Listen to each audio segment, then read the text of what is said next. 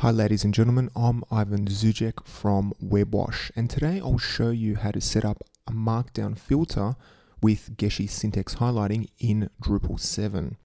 If you want to learn more about Drupal, check out our website at webwash.net or follow us on Twitter at webwashnet.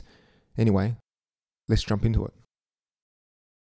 First, go and download the Markdown filter module from drupal.org. Once copied into your sites directory, just go and enable the module.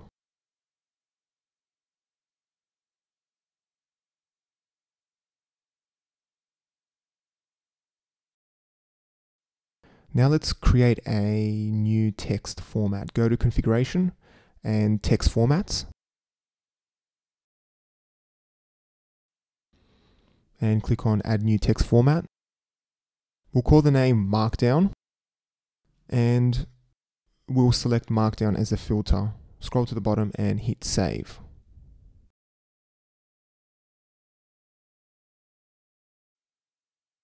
Let's now create a piece of content to make sure everything's working. Go to Content, add Content, and Article. We'll call this Test Article, and we'll copy in some Markdown and click on Save. There you go. You can now see that the Markdown filter is working.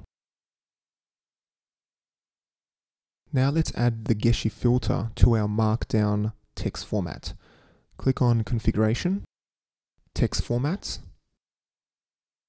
then click on the configure link for the Markdown filter. Select Geshe and make sure it's fired off before the Markdown filter and click on Save Configuration. Now let's add in a bit of PHP code to test things out.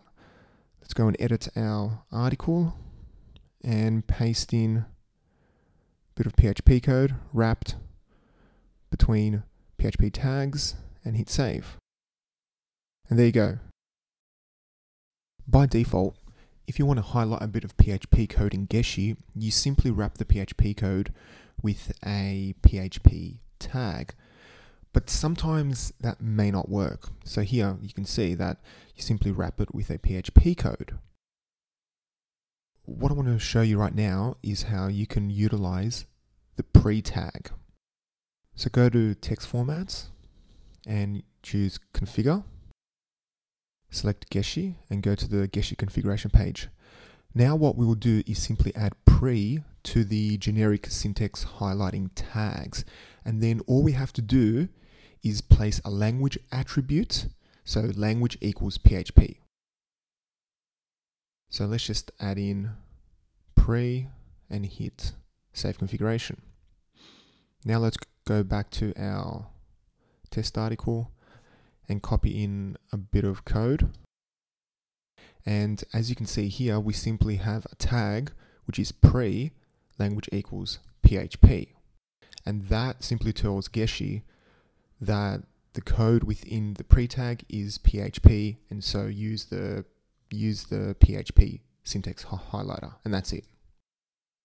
So let's just add that, and then scroll down to the bottom and hit Save.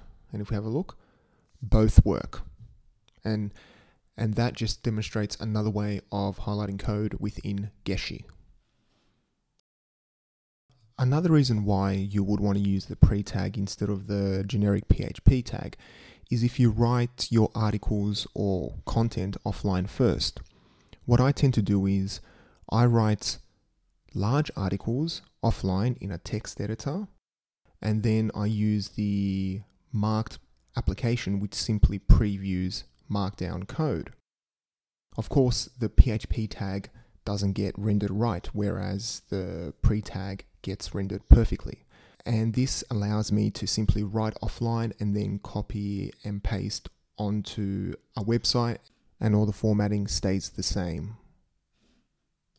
That's it. I hope you have learned something new today, and if you have a question, please leave a comment.